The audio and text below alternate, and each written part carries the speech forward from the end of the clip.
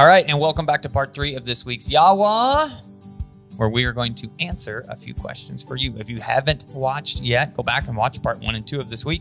And for those of you that are listening, you've probably already listened if you're this far. So, and I just wanted to mention, because it's kind of a new process, that we are taking all of the questions that we are answering from YouTube comments on our previous YAWA videos. So if you are wanting your question answered next week, you need to be throwing it in the comments below. If you're wanting your questions answered tonight or tomorrow, you need to be signing up on Patreon, patreon.com/Standing Stone Kennels, where you can ask us questions and we will answer them on the daily. Speaking of Patreon, we are getting so close to 300 patrons, which is so awesome. You guys, the patrons, are the ones that are allowing us to get cool video equipment like our new drone.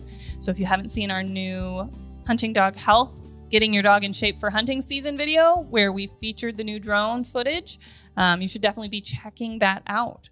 Yes, and as well, in that video, I show our step-by-step. Maybe not necessarily what you should be doing with your dogs, but it probably wouldn't hurt them to follow along with our prep for the hunting season schedule. And that is a really good segue into some of our questions, because a lot of people watched that video and then they had questions for you about that process. Bring them on, bring them on. Bring them on. So this was a good question, and I don't think we actually mentioned it in the video, from Ashley Smith. Do you do this in the morning or evening when it's cooler out? I ask because when I run my dog for 10 minutes when it's 80 plus out, he will be wobbling and almost falling over. So I won't let him too hot. Run only a few minutes when it's warm. Any advice? Wobbling and almost falling over. You have gone too far, dear. Or yes. Sir. Ashley is probably a boy. Okay. Ashley. But I don't know. That could be a bad assumption. Yeah. Either way. So person, you have gone too far. You need to be reading those signs and or preparing and or preventing any of those things from happening in the future. Now, as far as our dogs, we're pretty much doing it first thing in the morning. Zoe, one of our trainers and assistant trainers, is pretty much in charge of the roading regiment, and she does a great job. And all of that happens first thing, crack of dawn. And so as far as temperatures, it's usually 70s, or right now, this time of year is probably low 70s when they're running.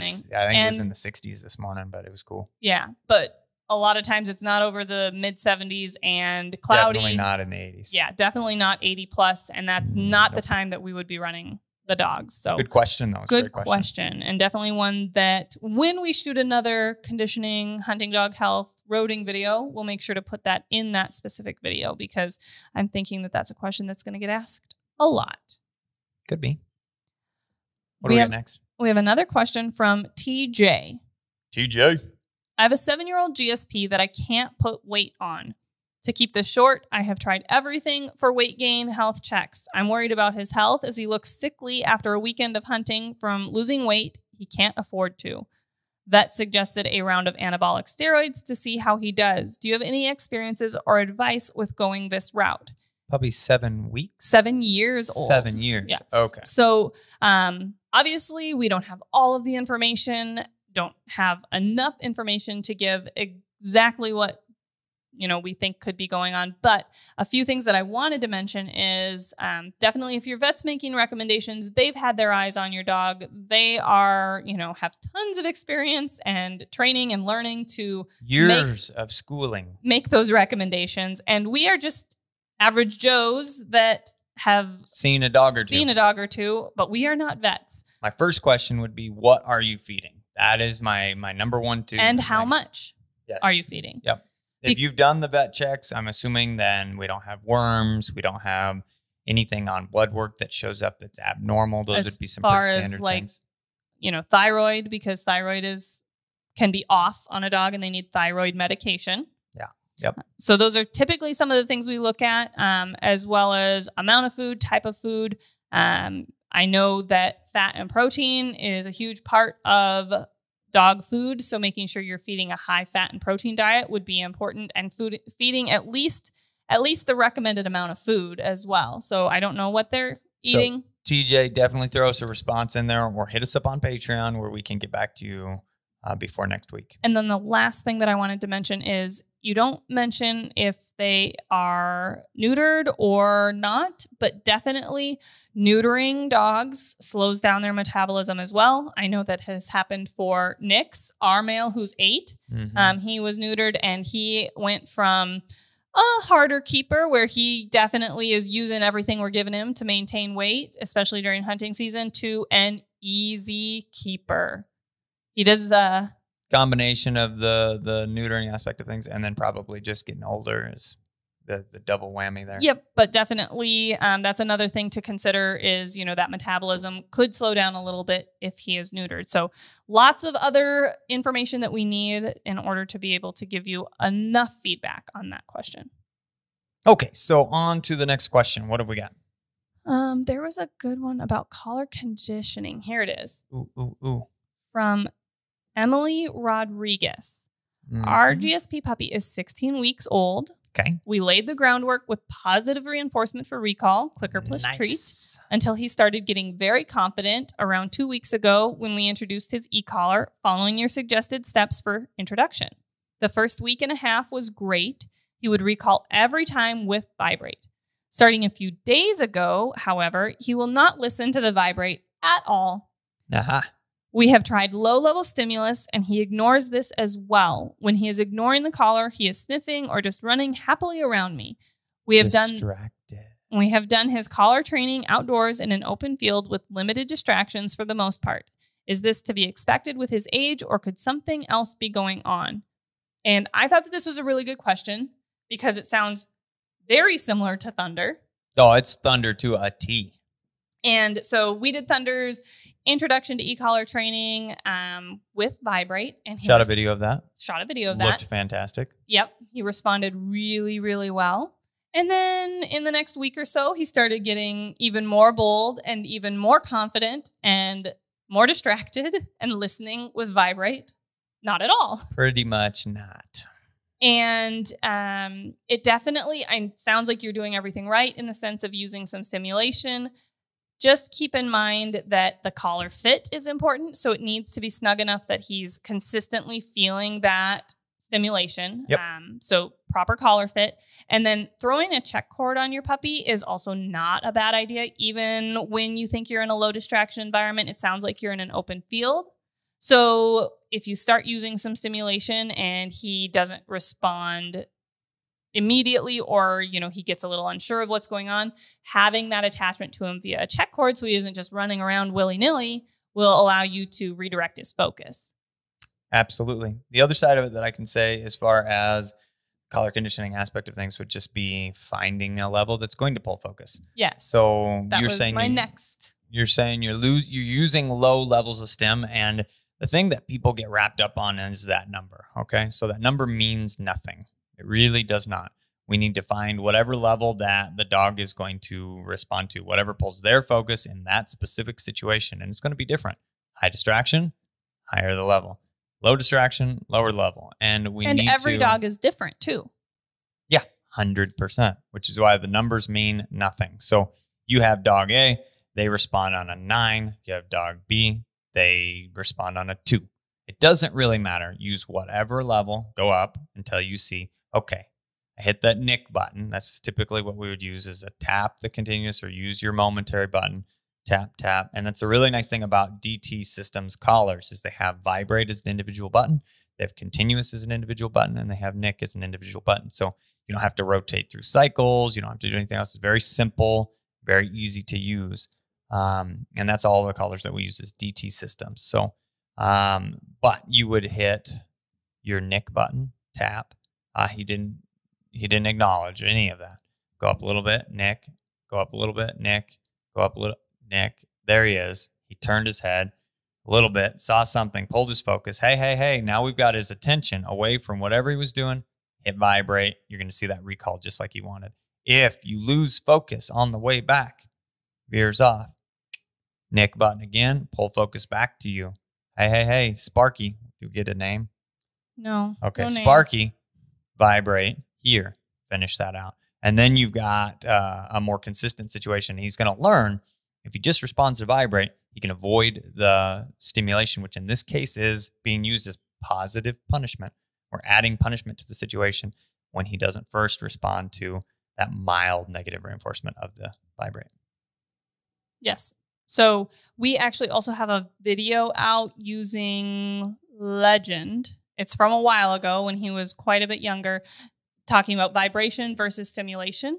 And that would be a good resource if you haven't seen that video already, as well as, I know we mention it all the time, but if you're really struggling, throwing a video up on our online dog training community on Patreon and getting some feedback from us being able to actually get our eyes on the situation and say, hey, this is how you can handle that situation would be a really good option. Absolutely. So thank you for the question. All right. Next question from Justin Praniski. Hey, Justin. Hey guys, maybe a YAWA. YAWA, that's what we're doing with it. What age do you guys recommend starting roading? I have read anywhere from 6 months to 18 months. I know it depends on breed growth rate, but do you have a good rule of thumb? Also, for younger dogs that growth plates aren't fully developed but have a lot of energy, what would be a good option before roading or treadmill workouts? Thanks for all of these. I'm going to be getting a poodle pointer this coming spring, so I'm asking as much info as I can digest. I love it. So the roading thing is, and you're going to hear that a lot. I mean, that's going to be probably the most consistent thing that you hear from individual unique dog trainers is that they are very consistently inconsistent. If you ask, I've heard multiple people say, if you ask 100 dog trainers, you get 100 answers and they'll all be different. So it's one of those things that ideally the more mature the dog is, our rough dement number is going to be 12 plus months. So if they fall into that, you're usually structurally closer to mature, but I don't think that growth plates completely close up or completely to that point until after 2 or something to that effect, 26 months. And I'm sure it depends on the breed of the dog, you know, those larger breed dogs and things like that. Those growth plates are going to take longer to close, where if you've got a little breed dog, you may not be roading them, but they're going to close quicker. Yep. So ultimately, the closer we can get to maturity, the better. And then as far as you have a wound up pup, you need to burn some steam off. Treadmilling or a little bit of roading is okay, but it's got to be pretty minimal. And what we're trying to do is prevent abundance of trauma to those bones during that important development stage. Yeah. And when we talk about roading, the way that our roading rig is set up, it's not so much about pulling. There is a little pulling, but it's not like sled dog pulling. It's more of a pacing, a little bit of pulling. It's kind of just controlled running. Yes, definitely. So that's one thing to keep in mind as well when you're setting up maybe your own roading rig, that it's not necessarily about the pull. And another thing that you can do for burning off steam is, you know, free running the dogs. Free running is going to be a little safer, but then probably most importantly out of all of the things is going to be more mental stimulation. Doing training type events and sessions that challenge your dog mentally is going to be healing. Once your puppy's over 6 months old and they're super independent in the field, work a lot on that obedience. That's going to be very mentally taxing for that puppy. Yep. And you'll see just as big of benefits, if not more sometimes, from a mentally exhausted pup as you will from a physically exhausted pup. They don't seem to bounce back as quickly from a mental exhaustion standpoint, and especially in the early stages of that. But if you have plans to take them further in training, you need to start growing that brain early, or they give you a lot more pushback. Yeah, because a little bit of stress, so expecting your puppy to lay on a dog bed for longer, is going to help them grow, because stress is important for growth. And if they can stay on a dog bed for a longer duration through more distractions, that's another mentally taxing exercise that you can do with your puppy at home, that's not going to risk growth plates or anything like that. Yeah. So like Kat said, stress is extremely important, just like it is for any other growth. Things like muscle development. You start working your muscles, they break down a little bit, they get sore, they grow back. You stress them too much, they break, they take a long time to fix that. So keep that in mind when you're working with your dogs. It's going to be the same. You push them too far, it's going to take a long time to fix those things. Good question. Probably have time for one or two more. Yeah, this is a good one. And something that I don't think that we always talk about from PM Doran 100. How do you deal with a female dog's period? We waited to have our current dog spayed. Unless we keep a diaper on her, there are drops everywhere. Thanks. Learning a lot from you both. So we have been asked a ton. This was actually on one of our YAWAs from a long time ago with Peter, who we actually talked about in part 1. Yes. So, Peter. Yes, he is a veterinarian, and we talked about, when to spay or neuter, and we recommended, and he recommended, and we talked about it, waiting until the dog's females are about a year or have had their first heat cycle. So to get through that, obviously you have to deal with a heat cycle. Well, what do? Diaper. That's pretty much your option. Yeah, they make puppy panties basically, and you can put a little panty liner in it. It collects most of the blood that way. And just remember, take them off before you send them outside to go to the bathroom. Aside from that, they're going to bleed everywhere. And we have the ability that a lot of times they end up just getting a little less house access during that time. And some of the other dogs get rotated up into their position. Yep. But puppy panties, and to mention, females go through heat cycles typically twice a year, every 6 months. Not everybody knows that. And we have been dealing with dogs for so long that it kind of becomes second nature that we're like, oh yeah, heat cycles every 6 months. But not everybody knows that. So once your female goes through a heat cycle, if you're not planning on breeding her, it would be healthier for her to go ahead and get spayed. You won't have to worry about things like pyometras and developing cancer and things like that. Accidental breedings. That as well. So she's had her first heat cycle. You got to deal with it once, then go ahead and make the decision to go ahead and get her spayed. And that's going to be healthier for her overall, as well as you're not going to have to worry about heat cycles in the house and doggy diapers and panties and things like that. So absolutely. This was another good question from Isaac Turton. Aha. Hey there, longtime fan. I know during formal training, it is best to not do other activities that can distract or take away from that training, such as dog parks later in the day or fun fetching. What other activities do you recommend to do with your dog that will stimulate them throughout the day when you are not training? You got this, babe. Okay.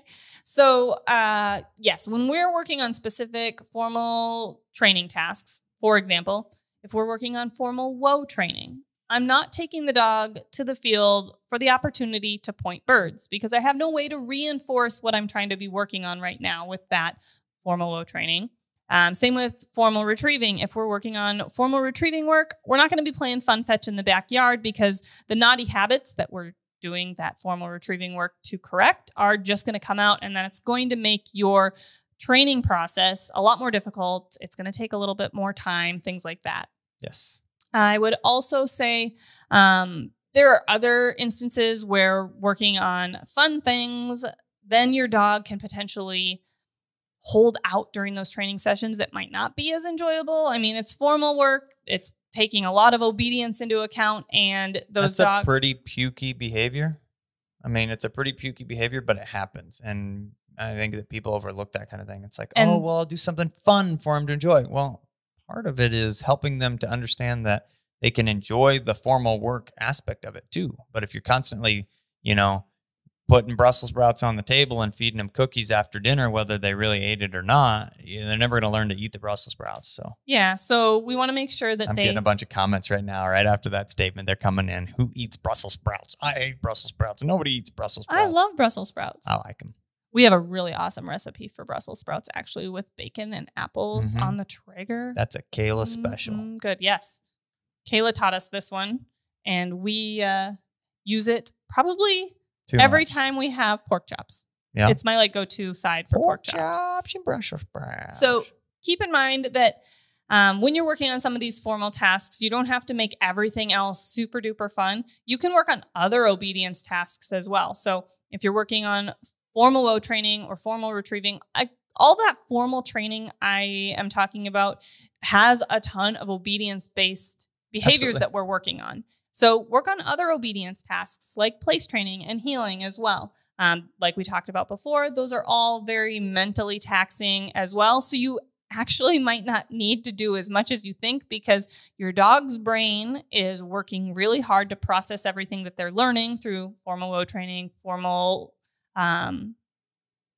retrieving training, all of those things. And they might not be able to handle as much as you're trying to throw at them. Brain overload, and giving them some time off. It says like on days that you're not training, giving dogs a couple days off to percolate on what they've learned. They come back fresher, more willing to work. It's almost like that time off helped you get further in your training. We've seen it before. We've seen it with Legend currently when we're doing his trained retrieve sessions, that we've got a series going out now. He doesn't get worked every single day.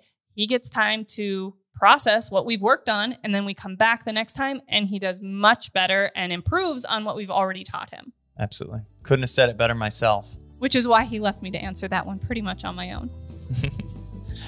Folks, that's all we've got time for this week. We appreciate everybody that threw comments in the comment section, questions for this YAWA, and we want to encourage you, if you have questions for us and we didn't get to yours this week, to either throw it in the comments for next week or hit us up on Patreon.